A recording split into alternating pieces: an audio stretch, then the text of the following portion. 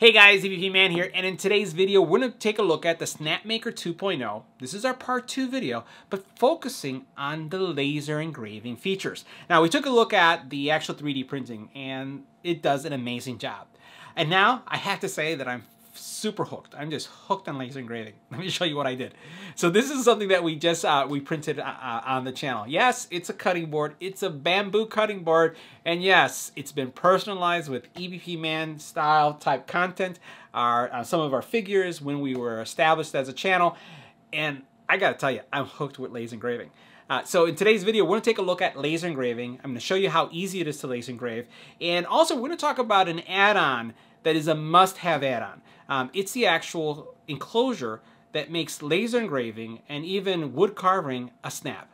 So let's go ahead and check it out. Now before we take a look at the enclosure and also the engraving process, I wanted to share with you some of the things that we've been engraving in the house. And I am addicted to engraving. Nilda has to stop me from grabbing anything around the house and saying, no, you can't engrave that. Because literally there's just so much stuff that you can do with it. So here what you're looking at is a standard bamboo cutting board, and literally what I did is I went into Photoshop. This is really simple, right? I typed in the number of subscribers that we have right now on the channel, put in the channel name and when the channel was established in 2010, and then the number of views that we have.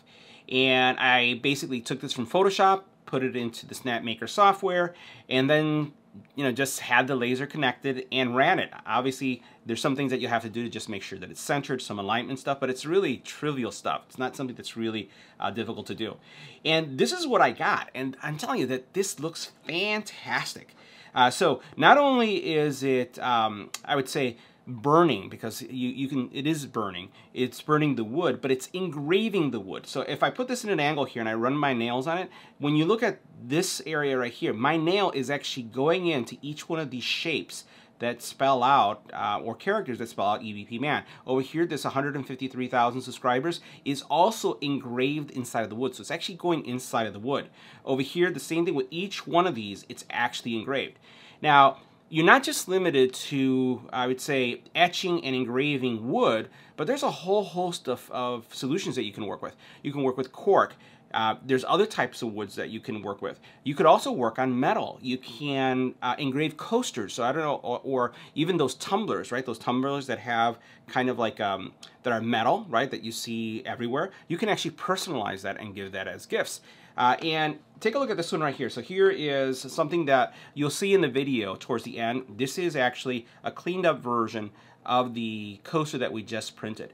So EBPMAN Tech Reviews in cork, right? And so this is all in cork and this is engraved. So it's actually burning away part of the material.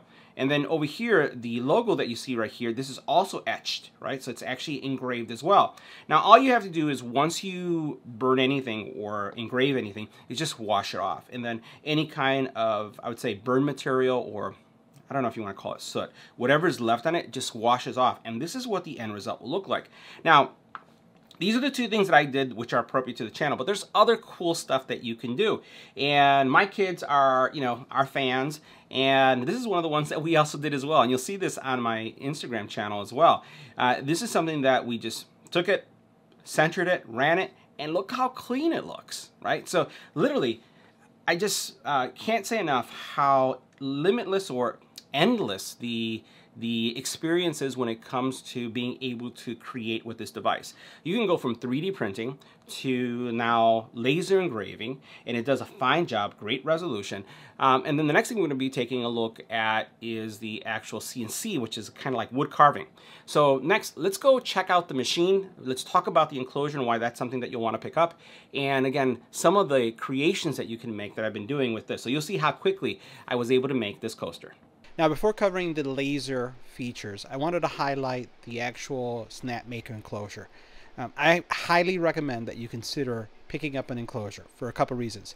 First of all, it's going to help control the noise, right? So it's going to reduce the noise factor that's coming through the actual printing activities and even the noise that comes from the power unit. So I have everything in my enclosure. The second thing that I'd highlight is that if you're going to be printing other materials like PETG, and you want to make sure that they are not susceptible to a lot of air movement or excessive cooling, and you want to be able to print at a higher temperature, then this enclosure is going to be fantastic for that as well. Now, the third thing is when you start doing laser engraving, when you do laser engraving, there is burning that takes place and there's a smell. So the case helps with that. Now, the case does have an extraction fan that you can use to extract the, I would say, the smoke that is being created by the burning effect out of your home. Or you can actually connect a filtration system to it. So I'm going to show you my filtration system in a couple seconds. So it's going to reduce the noise, it's going to keep the heat inside of the case, and then it's also going to eliminate or really control the smoke that is being generated by the laser engraving process. But I would highly recommend that you either have it go outside of your home or you have some type of filtration system like the one I'm going to share with you. Now, the other thing that this really does a really nice job at is also reducing dust. So if you start using CNC, and that's going to be our third video, and you start cutting wood, there's going to be some dust. So this is going to control the dust factor. It's going to keep it inside. Now, as you look at the actual enclosure itself, and you can see how the enclosure right here has the actual, I would say, control panel, you'll notice that the control panel is lit up and it has a little picture of the actual enclosure itself. The enclosure is also lit, so you see the two strips of LEDs going from each side, lighting things up, which makes it really cool to manage and to look inside. So that's a nice feature. It also has also on the control the ability to enable or disable the fan system so that you can get the air out. So for example, if I'm going to be printing PETG and I want to keep the temperature higher in the actual case, all I would do is I would turn off the fan. I would not have any extraction taking place so that the temperature can build up with the printing, and it's going to give me a great print. Now, the other thing that this is going to do, and you'll notice that the enclosure itself is tinted. Well, that's not tint. That's actually laser proof, I would say, or not so much laser proof, but it's laser treated, I would say, plastic that is enclosing your enclosure. So it makes it safe for you to look at the printing process because it's going to help shield your eyes or anyone who actually looks at the lasering process. So a lot of benefits of having this case, and it also opens on each side. So on this side it opens, and on the side it opens as well, giving you easy access to the printer and everything inside. Now, opening and closing the door is really simple. When the door opens, the enclosure just collapses in that direction, as you can see there. And then when I want to close it, all I do is I pull it out like this, slowly. It has a groove system or track system that magnetically seals the door, and then the door locks into place just like that. It almost pulls away from you. Let me show you again. I'm going to get close to it and let it go, and it just snaps shut. Now, the cool thing about this is that when you have this mechanism connected, and there's some wiring that you'll see in the inside that's all the way at the back, it's basically connected to the control unit, so it knows when the door is open and it knows when the door is closed. So if you have it open and you're lasering, it's going to stop. It's not going to allow it to happen because it'll detect that the door is open. When it's closed, your lasering or any kind of activity that's taking place inside will then continue. Now, the Snapmaker 2.0 has multiple beds depending on the type of work that you're doing. Previously, we had the bed that supported 3D printing, and it was a magnetic bed that was easy to remove, and it was something that would allow your prints to pop off really nicely. Now I have the bed that is for lasering, and you'll notice a different material, and I also created a small jig that is going to keep my cork coaster always in the same place. This makes it really easy if you're doing multiple prints, like the same, you want it always in the same place and you want to print repeatedly. So I just printed that out and I have it in place. Now, I have my job selected, it's already on screen, and what I'm going to do next is I am going to start the print process so you can see how this works. Now, before you start any type of laser printing process, you want to make sure that your enclosure is closed, and you can see that I have it closed for safety. You can also see through the glass that I also have the coaster in place. You see the logo that I'll be printing, my EBPMAN Tech Reviews, and it has information about the laser power, the speed, and how long it's going to take. So I'm going to go ahead and press ready. And what I'm going to do is I'm going to choose the auto mode, the first mode. I'm going to go into the homing position.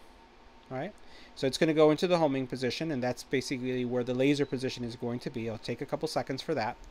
And then once it's done it, the next thing we're going to do is we're going to go ahead and calibrate the overall position of the laser itself for this. So here it's basically indicating that the thickness of the material, which I already measured, is 9.8 millimeters. Right, and I'm going to hit next. It's warning me or advising me to wear goggles. It's in the enclosure, so we're safe. And now the next thing I'm going to do is determine what my zero position is. So if you think about your zero position, it's almost like if you were to take any object and then identify the smack dab center of it. Now I've already positioned this, as I've been testing this out, to be right in the center. And you'll notice that it stops right in the center so that I don't have to move it around. Now if you were using another product, or let's say for example that cutting board, I can jog it up, down, left, or right to adjust it, but that's right in the middle, and I use these little spacers that you see here in that jig to get it right in place. So all I'm going to do now is I'm going to press this button right here that says that that's the home position. Now if I want to double check to see if it's going to work based on the image that I'm going to print, I can press this button right here, and what it's going to do is it's going to trace the area that this print is going to take place in. And remember, if this was the cutting board, it would be much larger surface that it would do, but it's now looks pretty good. So all I'm going to do is I'm going to hit start. And as soon as I hit start, the laser process is going to start. You'll see here that's going to give me my %, but then as we focus on what's going on inside, you'll notice that the lasering started taking place. And it's pretty fast. It really depends on your material. Now, this is not really designed for extreme cutting. So if you have thicker material, it's not going to cut through it. It's for engraving purposes. There are much more powerful, I would say, laser devices that will cut through thicker aluminum, that will cut through thicker wood. This is really designed for light cutting and really nice engraving. But I will say that the overall quality is fantastic, and you're going to see this when this print finishes. You'll also see down here that it's actually telling us the time. This is going to take about 5 minutes. So what we're going to do is we'll speed up this recording, but you'll be able to see the entire laser engraving process.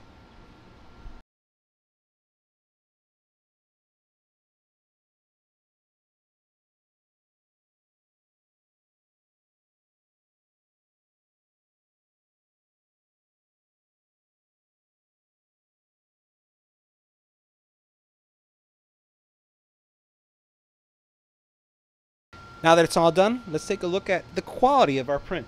Check this out. Looks pretty spectacular. Look how clean that is. Fantastic. Now a few other things I wanted to share with you with the actual enclosure is that you'll notice that the power supply, I have it hung on my Snapmaker, right, so I can keep things quiet. And then here I have a vent extractor. This is part of the Snapmaker enclosure. So it's sucking out all of the fumes, everything that's going on inside, and then it's pretty much pushing it through this tube right here. Now you can connect this and have this go to the outside of your home. You can, but I have this filtration system that I purchased, and it basically does a really nice job of, I would say, doing away with all the smoke smell. So I don't really have a smell in the house, but just to be on the safe side, I have another filtration system that also deals with smoke right next to it. So while everything comes out of this tube right here, goes all the way up, and then falls into this enclosure, I then have that secondary system right there that is absorbing any residual smoke if anything were to come out. Now for those of you curious about where the filament goes and with the enclosure, you can mount it on the outside like you see here, but I also noticed that on the Snapmaker community that many people mount it inside. So you can have a mounting bracket somewhere here that would allow you to have it inside the enclosure. Now I chose to keep my filament on the outside and have my power supply on the inside, so I don't know if I'll ever mount it internally. But you can mount it here. I've seen some models, and then I've also seen some individuals that have mounted it up in front. But you can check out the community to learn more about mounting options. So now what's the bottom line of the Snapmaker laser and also the enclosure? Again, highly recommend that as a must-have add-on. And what can you say about this overall quality? This looks pretty fantastic, and it's not just burnt it on there like some people may think, but it's actually etched. So as I put my nail here on the logo right here, it's actually deep inside. There's a groove to it, and you'll notice that it has a little smudge here. Don't worry about the smudge, because you can, with water, I wash off this actual coaster and that smudge will no longer be there. But it's an actual groove, so it actually cut inside of the coaster itself. I'm just in love with all the things that you can do. So guys, that concludes our laser engraving review of the Snapmaker 2.0. See you in the next one.